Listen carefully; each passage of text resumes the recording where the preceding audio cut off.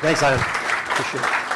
And when we do Q&A, we're going to get the mic to you. So raise your hand, keep it up until the mic gets to you, and then you can ask the question so we've got it on video. Thank you. Hey, everyone. I think I've met a lot of you guys, not all. I am Otto Szebeni. I am the Director of Sales and Marketing over at iRacing. I do want to start off by saying thank you very, very much to Scion and Gateway Church for putting this thing on. Awesome. You guys, I mean, you may have an idea, but it takes a lot to put something like this on. You got to have the infrastructure. It's not cheap, and they do it first rate. So you guys are very lucky to be a part of this. And so, big hand for Scion and Gateway Church. Secondly, and equally as important, you guys. So let me just say thank you to all of you. Without iRacing community and our members, there is no iRacing. So that does not get lost on us, even though sometimes you guys think it might, by the things that we do or don't do. And it's not because we don't want to satisfy everyone. It's just it's a process. It's a moving target, and we appreciate the patience. I know you guys have invested time, money in this hobby, this sport. We hope to continue to grow iRacing and sim racing in general. And it's a work in progress. I mean, even though a lot of us have been doing this for, I don't know, 15, 20 plus years with other titles and software out there prior to iRacing, I think it's still in its infancy, and I think it's only going to get better. As technology grows, as computers get better, as they get cheaper, as hardware continues to push that boundary and that barrier of sim versus real world, I think it's only going to get better. So I just wanted to kind of put that out there. Big hand for you guys, because thank you very much for being here. Appreciate it. We got a ton of stuff going on at iRacing. A lot of builds with a lot of stuff in there. We got a ton of stuff in the pipeline. I'm sure you guys have a ton of questions, so rather than me taking up any more valuable time, I'll do my best to answer your questions. Obviously, there's a lot of stuff that we're working on that I can't talk about. There's stuff that I can talk about. There's stuff that you're going to ask me, and I'm going to say, I have no idea what you're talking about. At the end of the day, I'm a sales and marketing guy, so I'm not one of the engineers. One of these days, we'll actually get like an engineer here so you can pick his brain.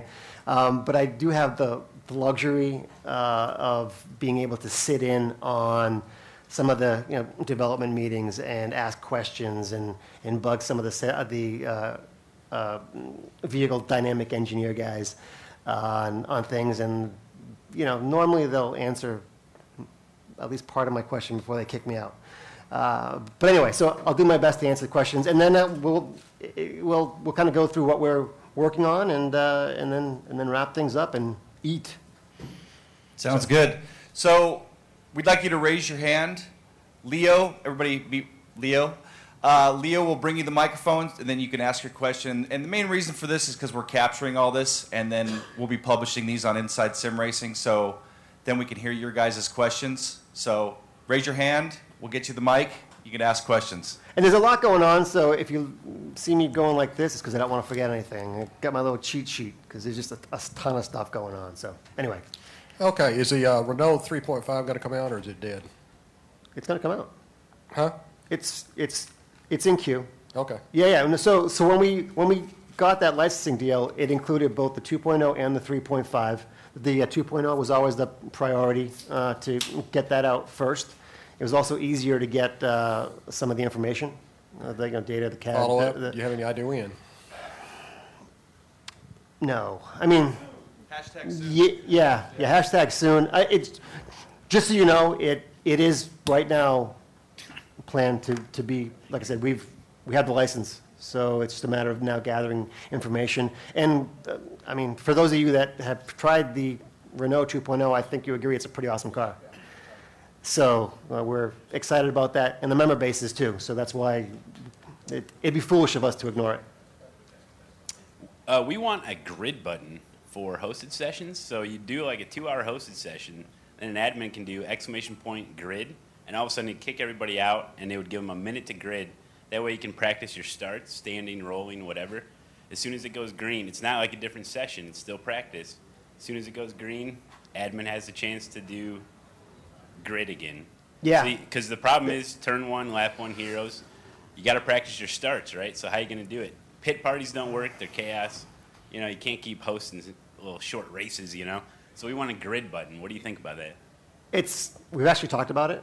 Yeah. So it's not actually a new topic for us. We're always looking at ways of improving admin functionality. And so it'd be very easy for us to say, yeah, we'll just add this. But you add one thing and it disturbs other things we obviously hosted session for us is a big thing as leagues continue to grow, as more people start leagues. People really want that kind of functionality without us being open source and saying, hey, do whatever you guys want, because that's not what we do.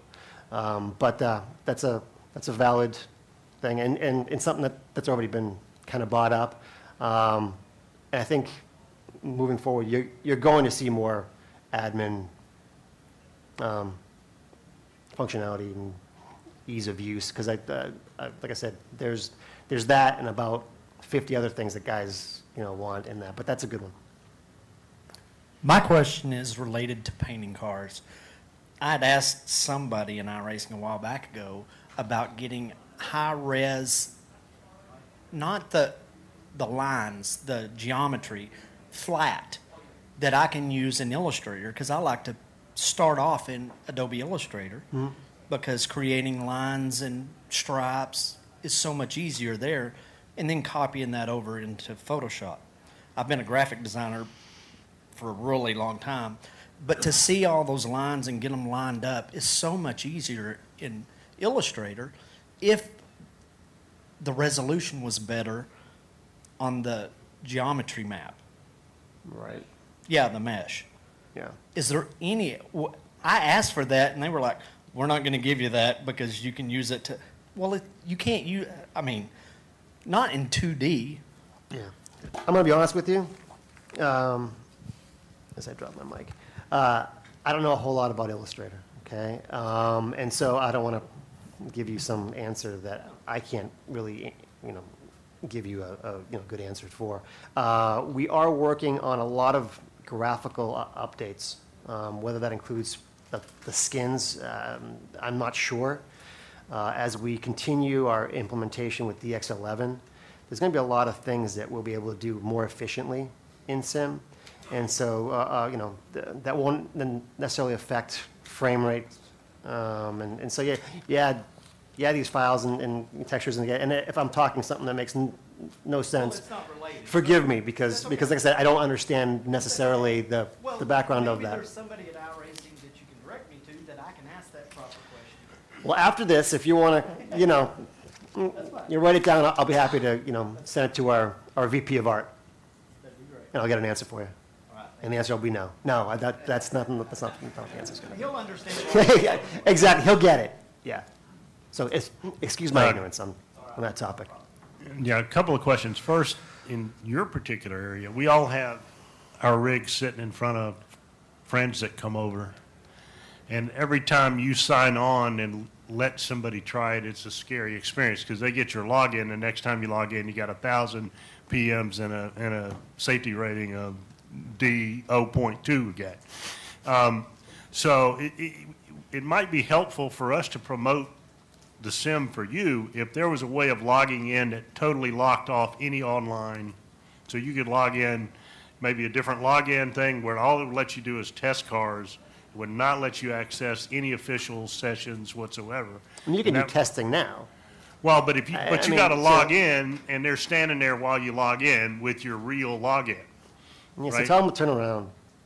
I mean, the whole, I understand exactly what you're saying, and I respect what you're saying. iRacing is built on everyone having their own account and not sharing their account, and that's kind of been our core thing. And I get it from a promotion side of things. Hey, try my sim. I think you can still accomplish that in, hosted sessions and offline testing, and let people, fool around in your living room without compromising your logon and stuff. It's great. Yeah, exactly. Go stuff. There's only so many man hours in the day and the week and the month, and there's so many priorities of things that we need to get in the sim that, from an engineering standpoint, I know that they're not going to spend time on doing some sort of thing special so people can, from a marketing point of view, yeah, obviously I want as many people to experience iRacing, especially on good equipment, because it makes a huge difference than if you're just, hey, here's my mouse, try iRacing. It's going to be a miserable experience. Or if you hop on, Scion's rig, the experience is going to be completely different.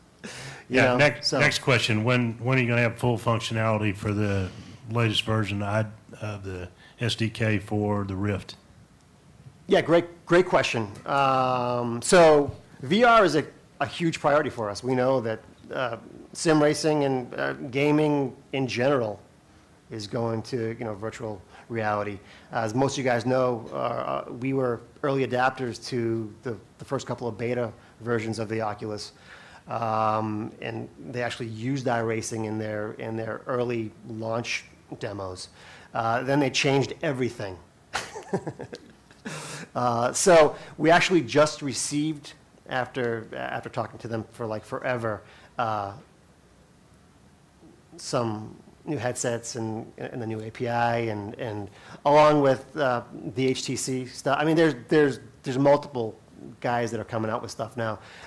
So we're working on it. It's a priority for us. While a lot of guys in this room may not use it, just because it's new, so it'll probably slow you down before it speeds you up. But that's where everything's going, to blur that line of sim/real world. So VR is absolutely a priority for us. We're working on it right now, and I think it'll be in short order that we will have that. So Otto, I'm back here. I don't want to call you loose lips, but you did say that you scribbled some stuff on your piece of paper. So what's the most exciting piece of news on that piece of paper that we'd like to know about? Well, that's you guys know about Sony, but dirt is huge for us. Okay, so we've been working on dynamic track for a while now. We knew that iRacing was lacking that, and that would really take things to the next level. What we didn't realize is that it laid a great foundation for dirt racing. And so when we started investigating a little further in, we're like, wow, while it's still a ton of work, don't get me wrong, that whole movement of the groove and in dirt, moving of that, cushion, the foundation is there. So it was pretty exciting, and the stars kind of aligned. And I mentioned to Darren not that long ago that's what we got was, I don't say lucky, but lucky that we have a pretty good relationship with Peak. Peak sponsors our World Championship on the oval side. Peak has a very good relationship with Clint Boyer. Clint Boyer is huge into dirt racing. He owns Clint Boyer Racing, which is a dirt late model team. So we had the opportunity to go down to their shop, scan their cars, talk shop, get a bunch of information from their team. And then through Clint Boyer Racing, obviously Clint's going to be driving for Tony next year. Tony owns Eldora. And through that, we kind of got the Eldora license. So our guys are actually at Eldora this week, weather permitting, to scan that track. Also, Greg Hale, our VP of production, as well as Dan Garrison, the guy that's our main engineer working on dynamic track, he's also there. So for us, dirt's going to be huge, and it's amazing how many people are interested in it. It's going to open the sim to a whole group of people that never even considered it. And so for us, that's huge, you know. I mean, Kyle Larson called us out of the blue. I mean, he's been a member for a while. I don't know how active he is, but he goes, guys, I'm psyched, and let me know what you guys need, because I want in on this project. And then, you know, Swindell and a bunch of other guys are like, yeah, this is going to be amazing. So, I mean, dirt for us right now is huge. Steve actually gave us a date of end of year to get something out. It's very aggressive. So they're working hard on it, and hopefully we'll have dirt here by the end of year. And even if you're not dirt guys, I think you're going to be blown away, because I just heard Dan talking, and it's like it is a lot about moisture content and how that clay and dirt absorbs the water and how it moves. It's going to be pretty awesome.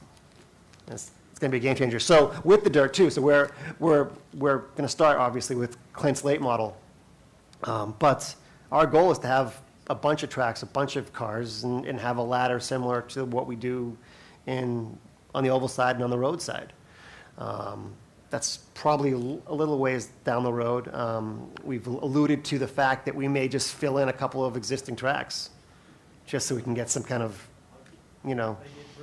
like they did Bristol once. And they said, we'll never do that again because it's way too expensive and way dirty. Exactly. But in iRacing, yeah, exactly. It's some art and dev time, which is super cheap. I have two questions. Yeah. Since we're talking about dirt, is the iRating safety rating for oval going to be the same? Are you coming initially out with a new class? Initially, probably yes. I mean, because you can argue with that now, saying that street stock's beat and bang all day long, but that and it's kind of the same thing. Short track late model racing. I mean, those guys. I mean, it's a full contact sport. Yeah, if you're not using a hammer in your car, you weren't in the race. Right, exactly. If your right side's not all beat up, then you're slow. But yeah, so initially probably not. We'll see what kind of. I mean, we don't want to redesign the sim as far as our safety and iRating. So we're gonna have to kind of play that one by year, because obviously you drive those cars like this. I mean, it's inevitable you're gonna be hitting stuff.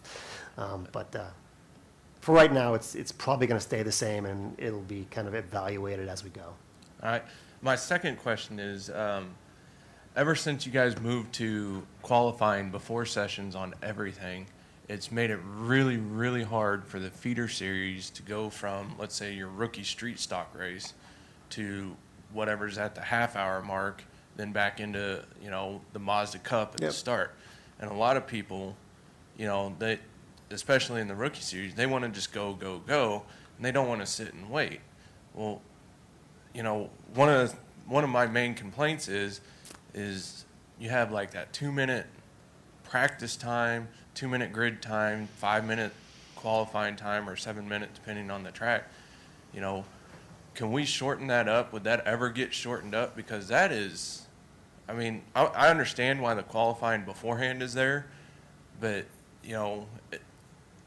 just to keep the flow of from race to race, what could we do, or you guys do, to improve that? Is there any It's a good question. on that? So there's pros and cons to doing it both ways. Some guys want more time there, and other guys want less time there. And it's especially on the lower levels. I agree with you. It's kind of a hurry up and wait, and you can't really do anything. Yeah, because if you get into the higher levels, they're every other hour or whatnot. So that's not that big a deal. But when you're down in the, going from a Mazda Cup to street stock, trying to do a Legends race, and even the Cadillac series, which is at the half-hour mark, you just can't go from one to one. And a lot of they get frustrated because then you gotta sit for a half hour before you can do anything because you missed it by 1 minute. Well, but a rookie doesn't practice. Someone new coming in is just wanting to race. Yeah. Okay. No, and it's legit. And I found it very frustrating when I'm like, just going from one race and I miss it by 1 minute because couldn't get out of that other race fast enough. Yeah, I mean, I don't have an answer for that.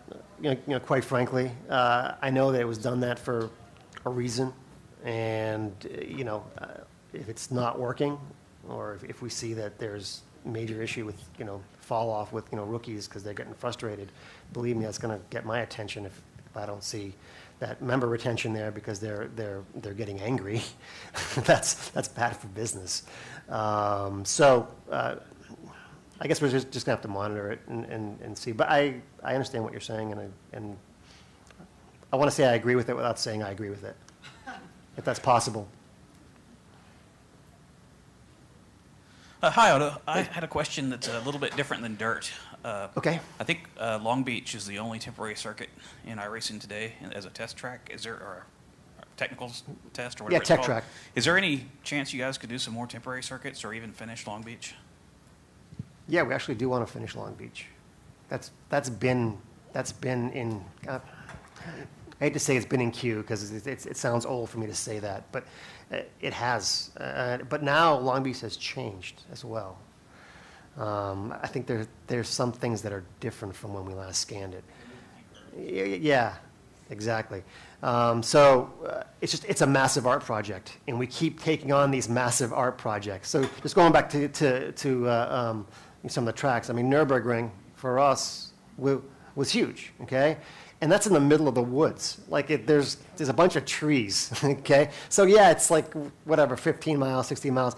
I mean, but it's, you go through Adenau and you go through a couple other things, but basically it's in the middle of nowhere. So we're actually in the process, and this is no secret, that we're in the process of building Le Mans, okay? And even though it's a shorter circuit, it's literally like 4 or 5 times the art project that Nordschleife is. And so, we're working really hard on getting out Le Mans for the end of the year. Hopefully, sometime early Q4, but it may be late Q4. It could even slip. I mean, but we didn't realize when we first started that, how many trackside objects there actually are at Le Mans. Because we were like, let's get it out for the race. And production and art guys were looking at us like, have you guys lost your minds? It's never happening. So, yeah, do we want to finish Long Beach? Yeah, I mean, absolutely. And I think guys have been kind of playing with it a little bit on the side, but talk about a massive, I mean, it's in the middle of a city. I mean, it's crazy. So we don't plan on doing tech tracks. That's not what we do. I think sometimes, and especially early on, we didn't realize that they were as big of projects as we thought they were going to be.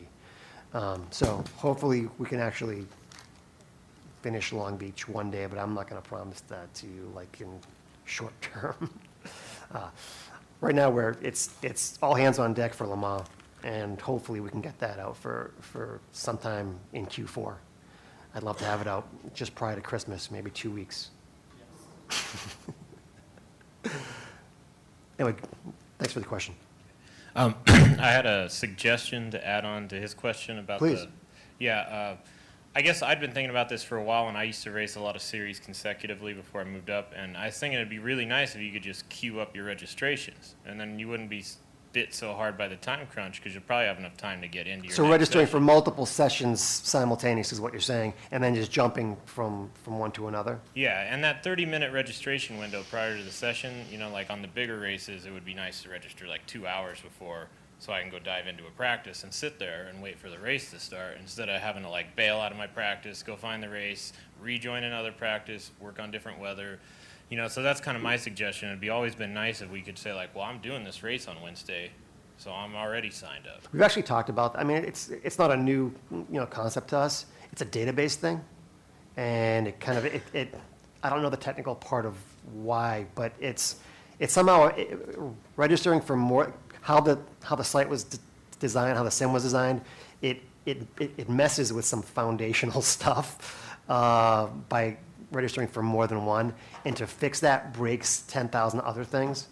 And again, that's kind of like so you've heard 1,000 times, why don't you just add this, why don't you add this? If it was that easy, we'd be adding stuff every single day. But you change some of the fundamental foundational things, and it affects 1,000 different things in the upper levels. And that's kind of, just kind of hitting on our web stuff that we've been kind of working through. At the end of the day, I mean, that was built on, 12-year-old technology at this point. So stuff has come a long way. And we knew that, and we've kind of started planning for that 5, 6 years ago. But, I mean, picture like a skyscraper, right, where you've worked stuff, and now everything's built on top. Now you kind of want to change the foundation. Well, how do you prop everything else up? Delete all the code and start over. And then we'd be in development for another 4, 5, 6 years, I mean, and so, but we're actually changing the way that the sim is running. Right now, we've been working on a new UI for the last couple of years.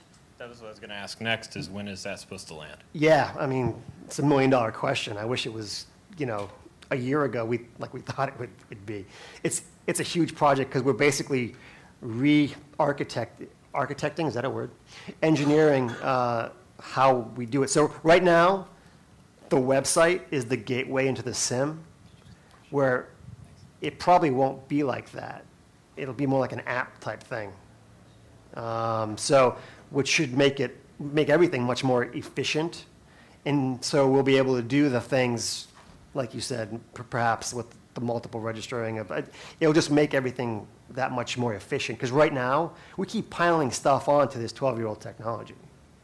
And so it's just getting beat, And so we have a team that's all they've been doing is this whole, redesign, but there's growing pains in that. And it's very hard to load test some of this stuff properly. So until they're like, well, why don't you test this stuff in alpha? Well, because we're not going to invite 50,000 people into alpha to start doing stuff. You know what I mean? So it's not unique to iRacing. It's anyone that kind of deals with that kind of scalable growth. But we are addressing it, and at the end of the day, it's going to be a game changer for the user.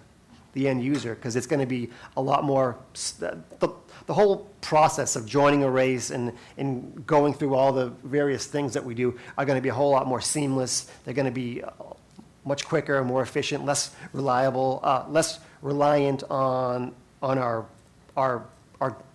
doorway right now, which is our member homepage.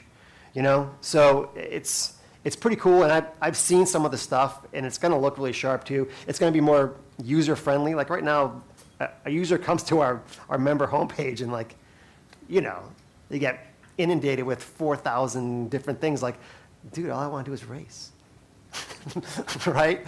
And we know that's a problem. The last thing that we want to do, and the last thing I want to do as a marketing person, is intimidate the brand new user, because we're going to lose that person before we ever even get them.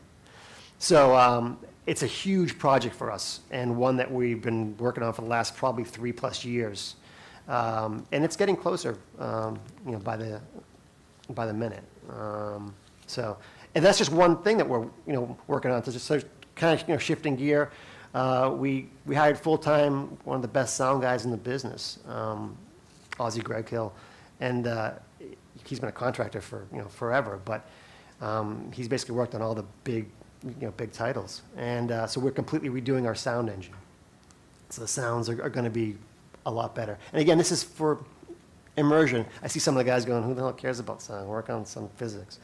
It's a completely different, and that's another thing if people always say too. The guys working on sound have nothing to do with the physics. Okay, so we don't drop projects because we're doing this. Like, why are you guys working on this when this isn't right? It's different people working on different things. So, but yeah, so our sound engine is going to be better. Huge project is damage. So we have, I mean, that's been a project that's been at least 3 years in the making at this point. But the gains are awesome, and I've seen some of the stuff. So the damage, to try and simplify this, when you look at the physics of the sim, the damage, it's a bunch of circles, okay? And the circles are basically surrounding the car, surrounding the track, surrounding the walls. And so like when you get phantom contacts, you're like, I never touched that guy, right? It's because 2 of the circles touched, okay? So even though graphically you never touched, the spheres touched. So we're completely re-engineering the damage model, and now instead of circles, it's going to be triangles. Like, oh, great, super. But you can get much tighter tolerances with triangles. And the first step is actually going to be in this next build, which is part of the damage model, but it's not going to be that exciting. It's the surface model of that damage model. And so right now where sparks come off the car or something, you'll see them kind of just disappear or whatever. So they're actually going to be solid surfaces, so they're going to bounce off. Okay? Now you're like, who cares? But that's fundamental to everything else. So as the builds kind of go on, you're going to see better and better damage model, which at the end of the day is going to help racing because you'll be able to do more of that door-to-door without, causing these weird kind of damage anomalies. So that's pretty big. I'm relatively new to iRacing, but I've been, doing simulations and games for quite a while. Where'd you come over from? Project Cars. Mm-hmm. And there's a feature that I would like to suggest I've never seen, and it might go against the grain of what iRacing is, but whenever you're practicing, there's always that one turn, and if it's a 2-minute track, you got to wait to get back around to try that turn again or try a different approach. So it'd be interesting to get your approach right, hit a key, and get your exit right, hit another key, and just loop that. So we've actually kind of started that project. So if anyone has had the opportunity of doing like stuff on the Nordschleife, you can actually reset back to certain points just before. So it's kind of already in sim. We haven't really talked a whole lot about doing it for other tracks. I mean, for that track, it was just necessary because if you're 8 miles into the track, the last thing you want to do is drive another 8 miles to get back to that point that you're trying to perfect. So, yeah, good feature, and one that I'll make note of. I feel like you could bring it back to the guys. Get your line down really, really quickly. Yeah. Yep. Yeah. Thank you. Is there any kind of plans for the digital dash coming to the Oval A car? Yeah, absolutely. It's just a matter of implementing. I mean, so a lot of teams aren't happy with that dash. So there's talks of changing that dash. So the last thing we want to do is like add it and then change it and add it and change it. Just it wastes art resources. So yeah, I mean, our goal is to always have the updated cars. And we've been pretty good at updating, especially on the A's. Those cars. But yeah, I mean, ultimately that, along with, it was mentioned, prior. I mean, guys always want, track bar adjustment and stuff. It's all stuff that we want to do. The dash is easier than the track bar because track bars is, that's a whole new physics thing. But yes, there is plans. Just a matter of when. I think we're going to wait it out a little bit until the drivers are more comfortable with the actual, because McLaren's making those units, and we have a pretty good relationship with them. And there's talks about changes and stuff. So we just want to make sure that we're not changing that every 6 months. So as far as content, everyone knows about MLL coming out, right? So MLO should be out in this next build, which is exciting. And it's going back to dirt for 1 second. You guys probably heard as well. So dirt opens up all different types of racing for us. So not only the oval stuff, but the point-to-point, the rally, and we've already scanned the Global Rally Cross car, a car from the Chip Ganassi stable. So that's going to be some pretty cool stuff too. For the IMSA series, has there been thought of, since you're marketing, is there addition of more up-to-date cars from that series? Are they working on licensing of? We're always working on licensing. That's a never-ending thing for us. And with IMSA, it's been a little bit easier, I just want to say, because they're tied to NASCAR now, and we have a really good relationship with NASCAR. But, yeah, I mean, the long and short is yes. And there's actually stuff that we're working on right now that I think you'd be, if you're an IMSA fan, that you'll be, very happy with, that I'm not sharing with you right now. Soon, #soon. So what's after dirt? Y'all gonna do motorcycles, drag racing? What's the big next thing? Let's get through dirt. And again, while we're doing dirt, we're still improving asphalt, and concrete. And Dave's still working on tire model. He actually had some pretty cool gains the other day that he's super excited about. And all the, World Championship guys are like, oh, great. But it's cool stuff. And so with Dave, you don't know when that's actually going to be implemented. But yeah, so we just started dirt, But yeah, I mean, that's gonna. There's all kinds of things that'll actually open up to. So another feature that we're working on is time attack, which kind of, I mean, that's, guys have been asking for that for like forever, That's the old, GPO rank type stuff, you know what I mean? So with doing the Nordschleife project, that actually gave race control some of the point-to-point development that we needed. And so now with dirt, that gives us a new different, again, not necessarily related because you can do time attack on asphalt. But, time attack is actually right around the corner. And, that's going to be pretty exciting as well. Guys have been asking for that like for forever. So that's a pretty cool feature, and that's right around the corner. Yeah. My question first. Since I didn't get it through enough of them yesterday on the live show. Weather, question, comment. So I think it would be really interesting. I know you talked about a little bit in the oval session earlier about having an ability to bring real-world weather into the sim. Whether it's that partnering with someone like a weather.com or something and have that live information in there.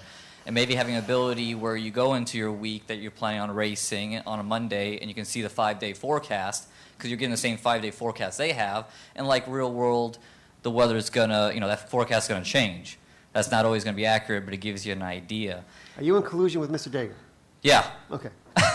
So I was wondering, is that something, a partnership along those lines? Is that something that maybe you're looking at, thinking could be done eventually, type thing? I mean, I hate to say this, but anything can be done. It's just time and money. Sure. Time, money, resources. And we just recently kind of implemented the variable weather functionality. So it's baby steps. Do we want it eventually? I mean, sure. And would it make sense to partner up with a weather.com or something? Absolutely. And have we talked on a fairly high level about implementation? Sure. But for me to say it's going to be here next build would be reckless.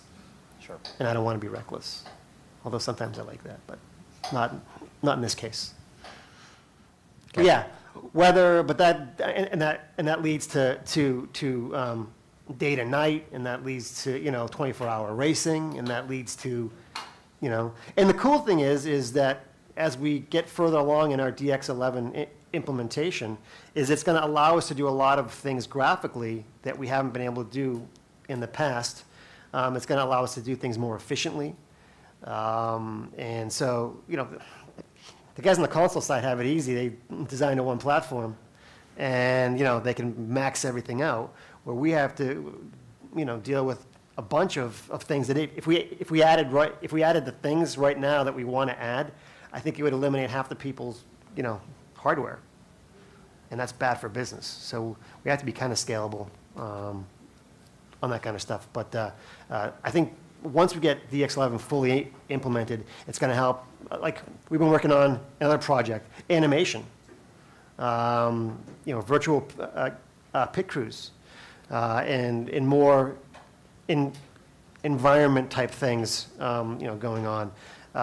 And I've seen that stuff already, and it's pretty cool. And again, is it going to affect your actual your racing? No, but it's just going to make the sim that much more immersive. And I think at the end of the day, we'd all like that. So we're definitely working towards that. Why can't I spectate the Euro Mazda series? The Euro Mazda is a geo-blocked series. I want to just watch it. But believe me, and the racing is awesome. So like if you've ever like just tuned into like the RaceBot broadcast or it's really good racing. When we first started that, I put that together through a marketing agency from Mazda Europe, and I'm like, why don't you leave it open, have everyone race in it? Only the people from that region would qualify. We did that with the Intel thing, the Intel GP and GT series, and it creates much more buzz. You get better car counts, you get better competition, you get more people are into it. You're promoting Mazdas, and ultimately that's what you want to do, right? And they said this is how we want to do it, and if you can't do it this way, we understand, but then we're not doing it. And so I'm not going to fight Mazda Europe on how they want to run their competition, But yeah, it's kind of a bummer. But again, that wasn't our end. We wanted to have that open because again, it would make it better for everyone. And again, then you do participation prizes too, like cool Mazda gear. I mean, you could have made it way bigger than it is right now. But if anyone hasn't seen that series, it's you can see it on iRacing Live and on RaceBot, and it's some good racing. And it's short too, so it's over in like less than a half hour normally, and it's really good racing. About marketing and stuff, how do you go marketing about, or stuff? Well, how do you go about getting, and how do you approach getting some of these companies to come on board? And with that, what I'm talking about is your quarterly sponsorships of a, like you've seen Peak and some of the different ones. How do you guys go about getting some of that, and how aggressive are you with that? What's the cost?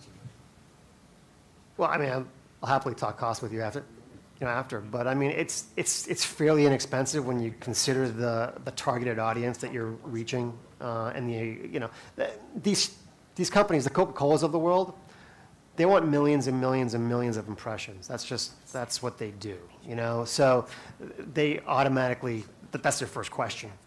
How many unique eyeballs am I going to reach within X period, right?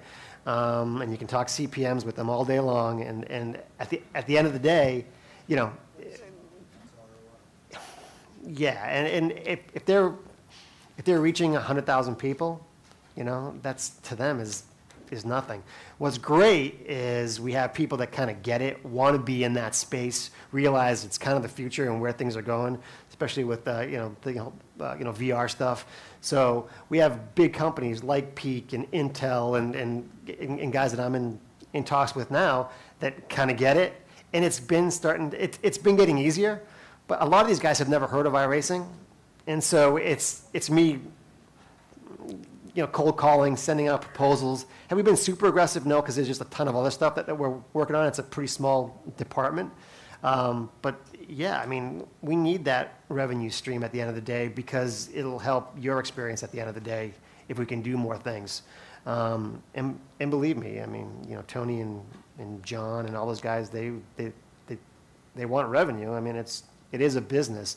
So what's really cool is since we announced Dirt, we have a lot of guys from that world have been approaching us saying, hey, we want to do this, we want to do that, we want to do this, we want to do that. So as more people hear about us and as more people can see the Peak Series and so on and so forth, it'll only grow the impressions, which will then attract advertisers. Because right now it's pretty niche. And so unless you're kind of trying to reach a certain goal, to reach a very segmented audience, it's probably not for you, but it's growing and it's making my job a little bit easier each and every day. But good question, thanks. So I think we're out of time. I want to thank you all, obviously, again, for being members, for being here, for caring enough to spend a few days with Sion and myself. And I know it's fun for everyone to, meet each other. Everyone kind of yells at each other online, but it's a little bit different when you see people face to face.